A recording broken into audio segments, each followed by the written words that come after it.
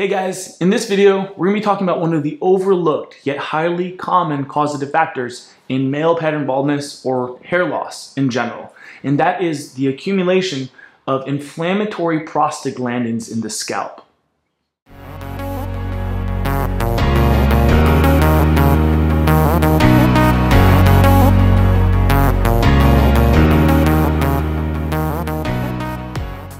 Alright guys, so as always, let's do a little bit of groundwork and clear up this terminology and talk about what a prostaglandin is. So although very complex sounding or complicated, a prostaglandin, very simply put, is a physiologically active chemical in the body.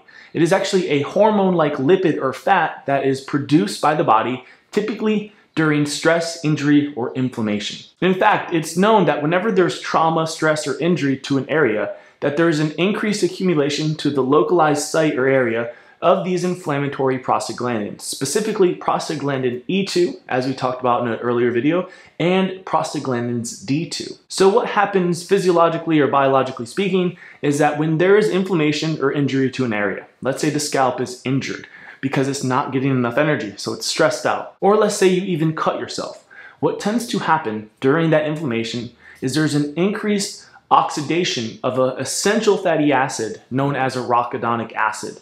And this is broken down into inflammatory prostaglandins. And these prostaglandins activate enzymes in the cyclooxygenase pathways, which are inflammatory pathways that lead to inflammation and ultimately pain. So because of this well-known physiological process, oftentimes COX-2 inhibitors and things that inhibit prostaglandins are used to treat inflammation and pain-related disorders, and with great success most of the time.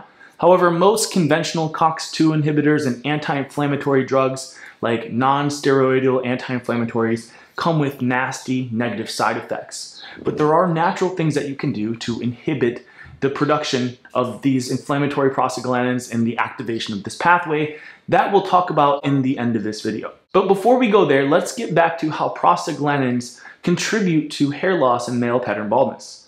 If we take a quick look at this study done in, I think, 2012 by Garza, it was discovered that in the scalps of balding men, that there was an increased accumulation of the inflammatory D2 prostaglandins, which inhibited hair growth. And in fact, there's extensive research done on the inhibitory effect of the prostaglandins on the hair shaft, meaning that they inhibit good hair growth through numerous mechanisms. For example, as I talked about in the video on mast cells, prostaglandins contribute to the degranulation of mast cells, which can lead to fibrosis and scarring of the scalp. Prostaglandins can also activate estrogen, a major inhibitor to good hair growth, as well as directly interfere with mitochondrial energy production. So in a very nasty, vicious cycle, prostaglandins inhibit hair growth pretty much across the board.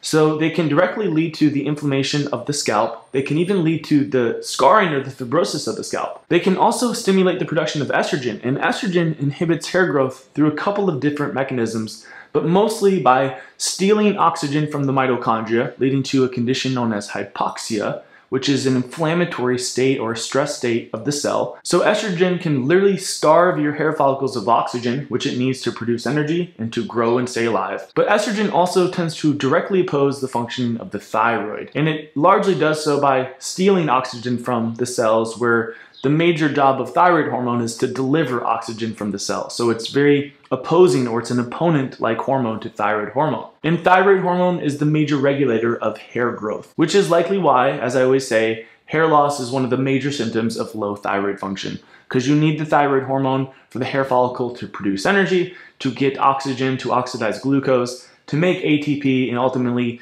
give itself the energy it needs to grow and to stay alive and be resilient. So this is often why hair loss is one of the major symptoms of low thyroid function.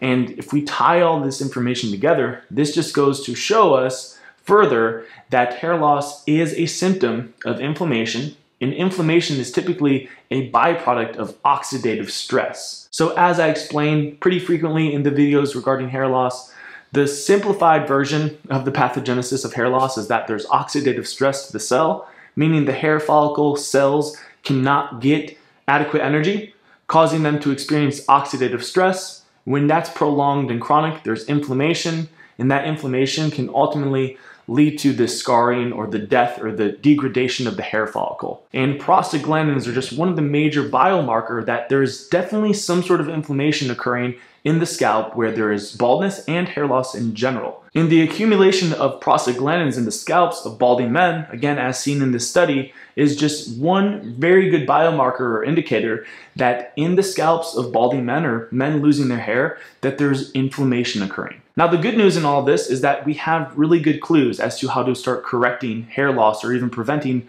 the so-called male pattern baldness. And two major clues that are drawn from this evidence in this research is that if we inhibit the overaccumulation of prostaglandins, we can also inhibit the activation of the inflammatory COX-2 pathway and therefore prevent any inflammation and damage done to the scalp. Which is another way of saying that reducing or inhibiting systemic inflammation could be very protective to the hair shaft and help you preserve your hair follicles in your hair and possibly even start the regenerative process. But instead of just giving you a list of anti-inflammatory herbs, I want to narrow in on some of these major mediators of scalp inflammation, which again is the accumulation of prostaglandins D2 and the activation of the cyclooxygenase inflammatory pathways. With that being said, I have a couple of tips for you as to how to do this. So I want to start off with some of the more broad range or systemic solutions or tips, and then get into a couple of scientifically proven herbs that inhibit the prostaglandins and the cyclooxygenase pathways. So starting off, perhaps one of the best things that you could do to lower the total accumulation of the prostaglandins in the scalp and the activation of the COX pathways would be to inhibit or reduce your intake of some of the building blocks to these substances. So as I mentioned in the first part of this video, prostaglandins are breakdown products of arachidonic acid.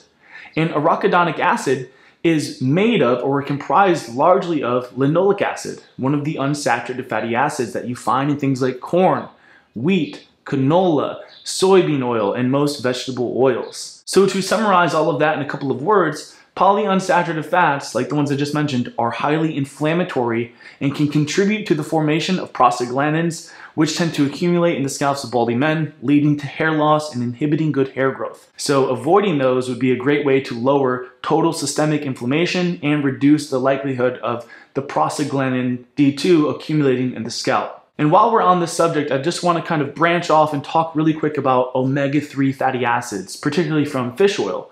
These are highly confused as promoters of hair growth and anti-inflammatory supplements because they have one mechanism, which is that they do interfere with the production of prostaglandins. So in a sense, they are anti-inflammatory by interfering with prostaglandin production.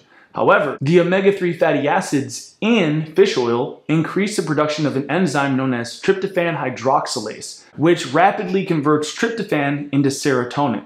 And despite what many people have been told, serotonin is not a beneficial neurochemical for good health. In fact, it has an opposite effect and is definitely implicated in hair loss by stimulating the production of cortisol, estrogen, prolactin, and aldosterone, which are four major hormones that tend to be elevated in hair loss. So although they, in one sense, seem to be beneficial for reducing inflammation, maybe they'll help with hair loss by preventing the accumulation of prostaglandins, on a broader range, they're more likely to be rancid, first of all, and increase the production of all the various stress hormones that are implicated in hair loss. So ultimately, they're probably doing more harm than good. And there also happens to be safer ways to reduce the production of the inflammatory prostaglandins without the potential major risk of increasing serotonin, cortisol, estrogen, prolactin, etc. by taking omega-3 fish oils, which are also incredibly expensive and again tend to be of low quality just due to their unstable chemical nature.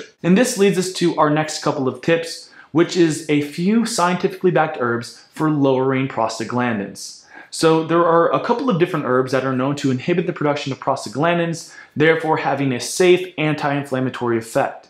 One of the first ones is going to be nettle root. The second one is ginkgo biloba. Aside from that, ginger, turmeric, and herbs like boswellia, or boswellia, however you want to pronounce it, are all clinically proven to lower prostaglandins and inhibit the inflammatory cyclooxygenase pathways. And in addition to all of those herbs, there are a few simple and safe supplements for inhibiting the formation of prostaglandins, specifically coconut oil, vitamin E and vitamin K2 are all great anti-inflammatories that inhibit prostaglandin formation and inhibit the cyclo-2 oxygenase pathway. So in summary, hair loss is not just some genetic fate. Even if you are more predisposed to experiencing hair loss, that doesn't have to be the case. The likelihood of hair loss is in direct proportion to your state of stress and your ability to adapt to and resist stress. So I look at hair loss more specifically as a maladaptive response to stress. Like other age-related disorders or diseases, it's something that can be massively accelerated by your lifestyle choices, your dietary choices, and your ability to cope with stress.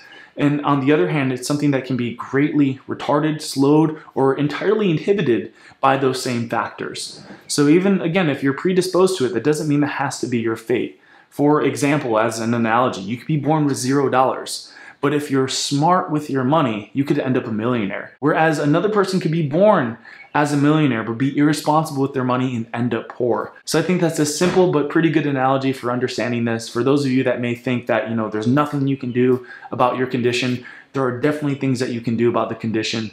And, all these videos are just designed and intended to help you see that and get some practical tips for taking control of your biology. However, that does bring this video to a close. If you've enjoyed it, be sure to give it a thumbs up. Also remember, if you're dealing with any sort of hair loss and you're not finding that any of the conventional or natural remedies are providing any help, remember we have an online course titled Forever Healthy Hair. You can find on our Wellness Academy. It's very popular amongst our subscribers here on the channel. It's something that I've been using with my clients for a couple of years that have helped a lot of people. I've gotten tons of good feedback on it. It's based on a more physiological approach to correcting hair loss, not the whole DHT and genetic myths, but something that can actually provide you with practical steps to not just correct the hair loss, but improve your overall health too. Remember, hair loss tends to just be a symptom of chronic stress and inflammation, or accelerated aging in a sense, which is largely mediated by stress. So if you're interested in that course, be sure to check that out and join the rest of the people here taking that course and enjoying it. Again, you can find that in the description box below. Otherwise, we have tons of videos here on the channel that give a very thorough, science-backed approach to correcting the issue and understanding it for what it actually is, as opposed to, again, biased opinions. So definitely be sure to browse the other videos here on the channel. We have a blog that you can check out for tons of free information and resources. And if you're interested in taking any of those natural anti-inflammatory inhibitors of the prostaglandins, be sure to check out our online tonic herb shop for those as well. All of this, again, you can find in the description box below.